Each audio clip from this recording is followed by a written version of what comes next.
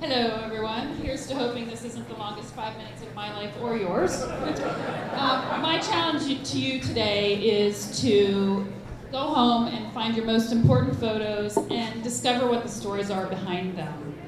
Some of those photos are going to trigger individual memories, like my memory of our hunting camp where there was more snoring than hunting, salamanders under stumps, and whippoorwills singing, if you know what that is. Some photos are actually going to tell a story. This is the story of my Aunt Barbara and my dad, and they were running away from home. And my grandmother was nice enough to pack their lunch in their lunch pail. And because of this physical picture, this story's lived on for 80 plus years. Some photos are actually going to serve as a reminder of how you're loved. My children are not old enough to remember these individual memories, but they will know by seeing these pictures that they were loved by their pappy. Some photos are going to give you a glimpse into someone else's world. This was my dad's world. He was a carpenter, and he did what he loved, and he loved what he did for a lifetime, and that's a legacy that we could all learn something from. And although this building is now empty, it's filled with many memories. Memories of me helping my dad. I can still go into this building today and smell the wood chips, and it brings back many fond memories. And it also is the place where the ghosts of my great uncle and my dad both worked.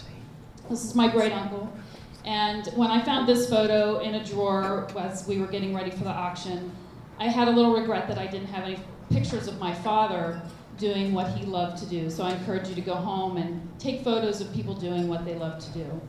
As you're looking through some of your photos and sifting through the mounds, you're going to find gold. And the gold here is not them digging for gold, but the gold is my dad up in the very top that you can see. This was one of the last pictures that I had of him. My mom would hate that picture.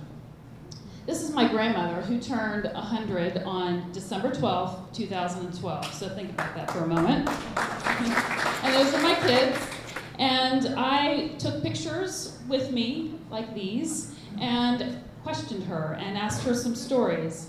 And my children were present for that, which was an important part of the process, because I think that it's interesting to have them know what their family stories are as well. Some stories are going to go undiscovered. You're not going to know what is behind the photo.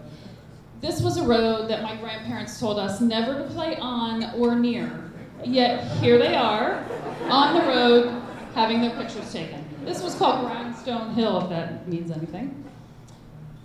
So I inspire you to involve the younger generation in those family story discoveries. It's going to be really important for them at some point. This was her at 101. Looking at my kids thinking, who are they? This woman is my chance to get it right. This is my mom. She's been diagnosed with dementia, and we have quite a journey in front of us, I'm sure. And it's going to be important for me to really document those stories and get pictures of her and know what her life was like. Pictures like these are going to trigger discovery sessions with her, and I can learn more about the experiences and the relationships that she had with family members. It's also going to become important for me to start making sure that I'm documenting the new memories. This is her 80th birthday, and it was one of the nicest days we've ever had.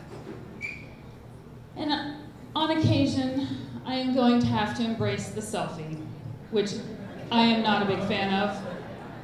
But it's going to be important for both of us to have pictures like this that I can use with her and for me. There may come a day that she won't know who I am. And I also have to recognize that it doesn't have to be a technically good picture to be a good picture. In all its blur, you know they're having a great time, and there is a lot of love right there.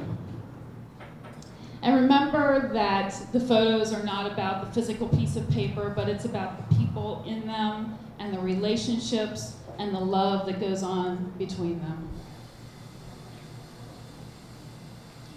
And I also have to know to hand the camera to someone else, and you should all do the same. I know how I felt as I was digging through my own photos, looking for photos of my dad and my mom, and I knew how important it was. When I found those photos, it's going to be important for my kids as well to find photos of me someday.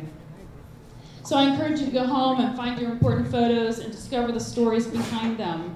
Go home and take pictures with your family and go home and just be present with your family.